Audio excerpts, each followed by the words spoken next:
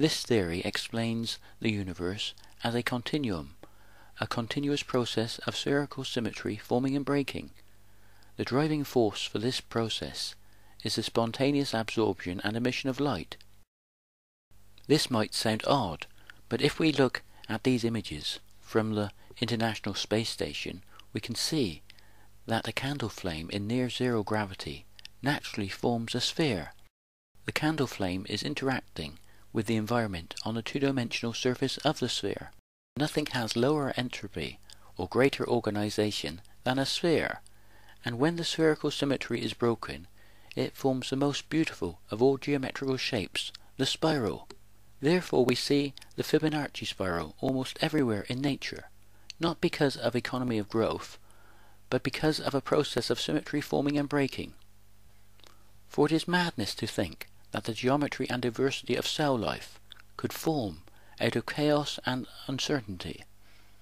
But it is logical that such geometry and diversity could form, with the formation of chaos and uncertainty, out of the freedom of a process of symmetry forming and breaking. To understand this further, we have to use the next diagram that shows how this spherical symmetry breaks, forming spiral symmetry that has line symmetry for the arrow of time. When the spherical symmetry is broken, it forms spiral symmetry in the form of the Riemann surface rising up out of the complex plane, forming a spiral pattern.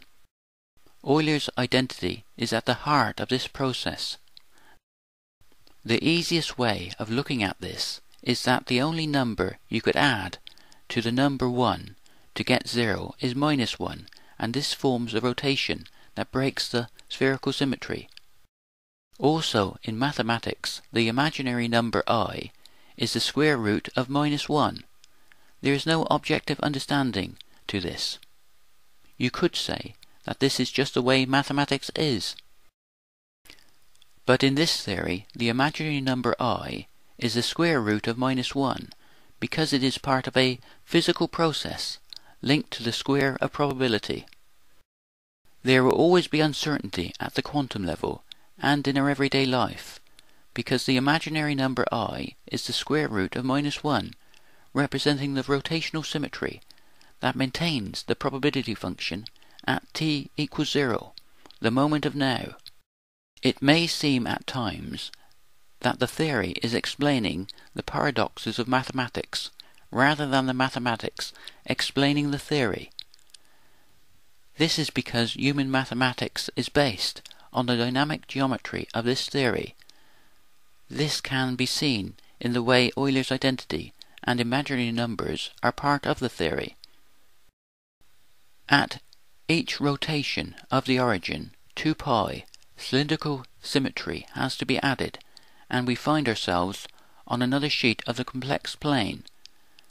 This spiral symmetry forms line symmetry, representing the timeline, or arrow of time. The entire spiral pattern is equivalent to a sphere, 4π, with a single minimum dynamic origin, formed by spherical symmetry. When the spherical symmetry is broken, it forms the imperfect spiral symmetry of life that is visible in nature. This is because if the quantum wave particle function or probability function is reformulated as a linear vector, then all the information I can find says that each new vector is formed by adding the two previous vectors together. This forms the Fibonacci sequence.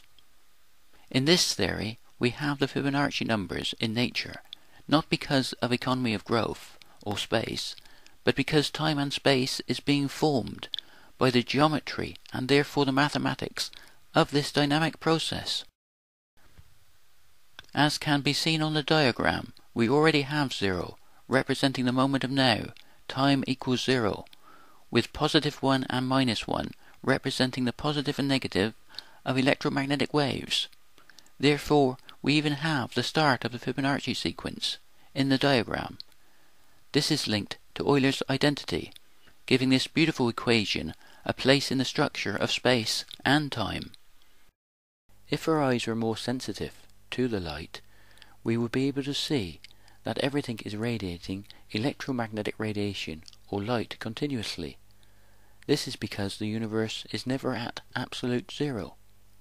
Light has momentum, and momentum is frame dependent, so we have a process that forms an infinite number of reference frames that are continuously coming in and out of existence. Each reference frame has its own timeline from the past into the future, with the future unfolding light photon by light photon, with each new photon oscillation or vibration. One of the great problems in understanding the nature of reality is understanding consciousness and how the concept of mind interacts with the objective world of our everyday life. This theory gets around this problem by explaining consciousness as electrical activity that is aware of its own electrical potential. This is possible because the light photon is the carrier of the electromagnetic force. Therefore, electrical activity in the brain is always in the center of its own reference frame, in the moment of now, with a potential future that is always uncertain, with a past that has gone forever as part of this continuous energy exchange, forming the ever-changing world of our everyday life. It is because consciousness is always in the center of its own reference frame that we have the concept of mind, with each one of us having our own personal view of the universe. There are no paradoxes in this theory. We are in the center of our own reference frame, being able to look back in time, in every direction, at the beauty of the stars. We can also look down into individual reference frames, seeing the future unfolding, photon by photon, relative to the energy and momentum of that reference frame.